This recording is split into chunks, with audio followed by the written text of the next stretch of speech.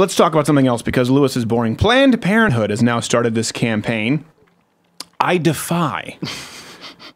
For people who don't know, Planned Parenthood. Now, when I saw this, I had to do a double take. I thought it was MTV. I thought it was Vox. Because it's like, I don't know if there's like a Final Cut or an Avid for social justice warrior editing software. There's a plugin.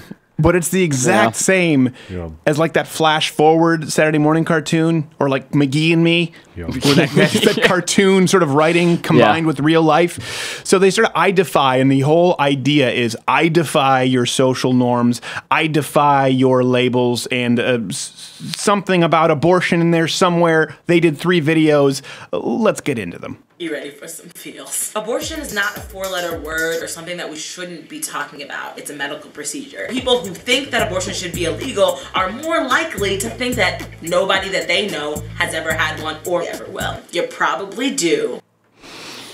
I don't know. What's the procedure for insufferable bitches? They're still working on that.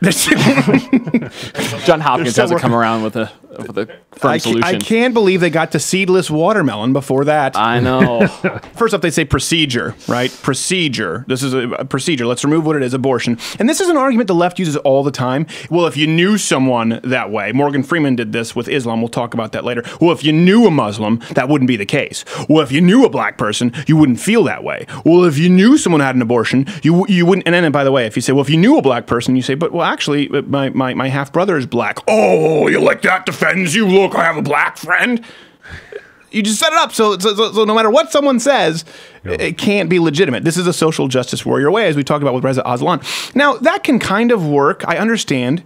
For example, I'm a fan of mixed martial arts, and a lot of people go, oh, it's a blood sport like Meryl Streep. It's a blood sport. It's horrible. Well, actually, hold on. These are the rules, and you explain it to them. This is why it matters. A lot of wrestlers from college, it's an opportunity to make a living.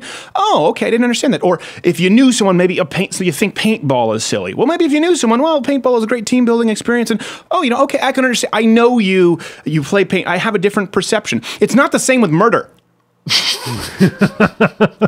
That doesn't change the root cause of this. Right? The problem with people who are against abortion believe that it is murder.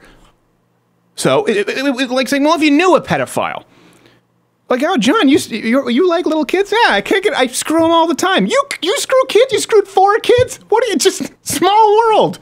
Ah, you know, I guess I had a wrong perception of pedophiles who screw kids, John. I know, we get a bad rap. That doesn't happen. You can't apply it to something that involves morals and ethics to a deeply rooted issue.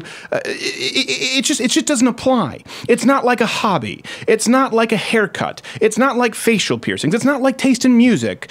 They apply this all the time. They take something that sounds relatively logical. Well, I guess if you knew, you'd behave differently. No, it doesn't apply to murder. Now, whether you believe abortion is murder or not, that's fine. That's a legitimate discussion we can have. You can't have it with someone like this because they go, well, it's not murder. There's not murder. It's a procedure.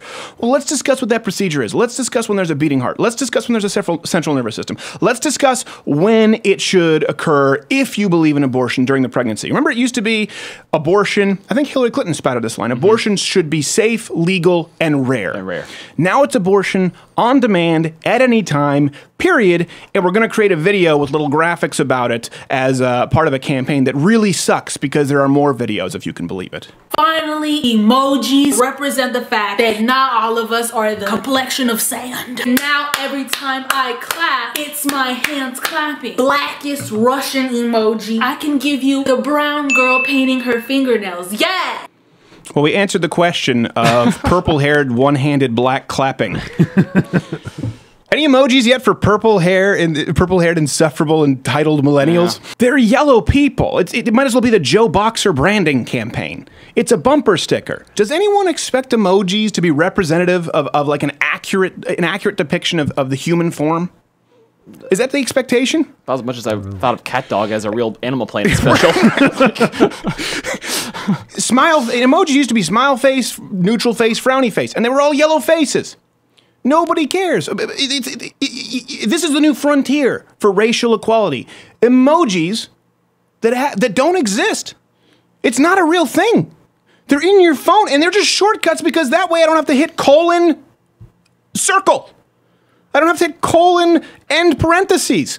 That's why they exist. They don't exist to oppress you. Purple-haired, facial-pierced, social justice, likely lesbian. I assume that's how you got this job. That's usually what comes with the territory. That is the battlefront for racial equality today. Also, there aren't enough black people on The Simpsons. Next clip.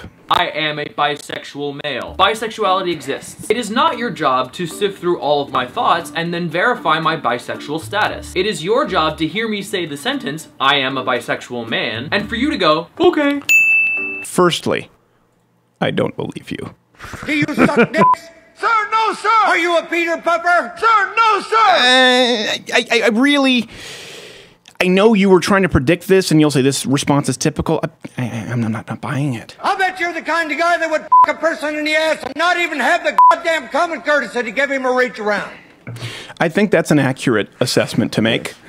Here's the thing. We'll even do a Maury Povich. I don't know how we would do the test on air. If you can find me one girl and verifiably prove that it's not a beard, I'll give you the studio. Do you suck dicks? Sir, no, sir! Bullshit, I'll bet you could suck a golf ball through a garden hose.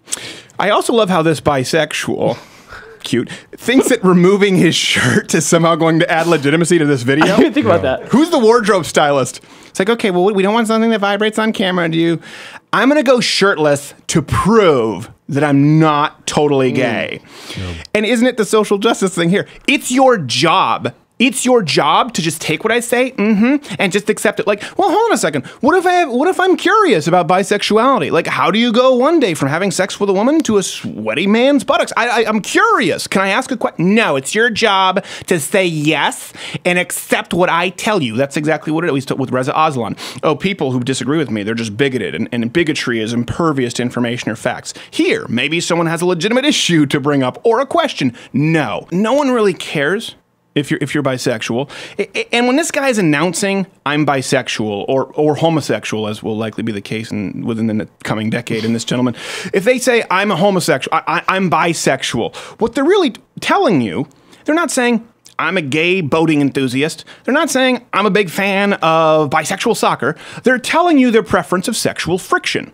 This man is doing it on the outset. That's his handshake. That's his introductory experience to the Planned Parenthood bisexual. That's why people find it annoying. That's why people get uncomfortable, because no one really cares, and no one wants to know that within the first 5 or 10 minutes of knowing. We can tell that you're gay. That's more like third date material. It's more like third date material, which usually you find out anyway, especially if you're on a third date with Jared. People get uncomfortable with it because people don't want to immediately know your sex life. It's something personal and intimate. And you know what? I know you'll say straight privilege. Straight people don't feel the need to do that immediately upon meeting you. Oh, hey. Oh, hey.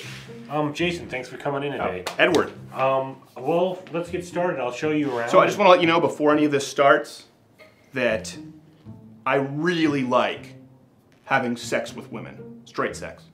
Okay. I get it. Well, let's... But do you really? I just need you to know this defines me. It's very important that I have lots of sex. Straight sex.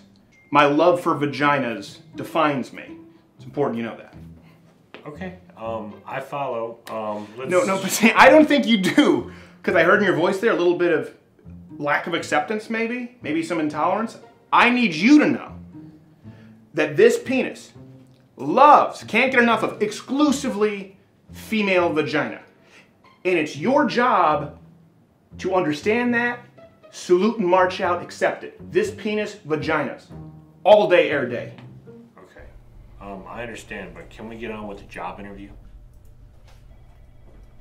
Hey, if you like this video, subscribe by clicking the button that says subscribe. If you're not aware of it now, there's no way you're learning the internet at this point. I'm not going to help you. But this was clipped from my daily show, available exclusively to louderwithcrowder.com/mugclub members. If you're student, military, or veteran, enter in that promo code. It's less than $6 a month, and you get daily content. No more clips, plus this hand-etched mug. Oh, when I feel it, I got a chill like on the inside.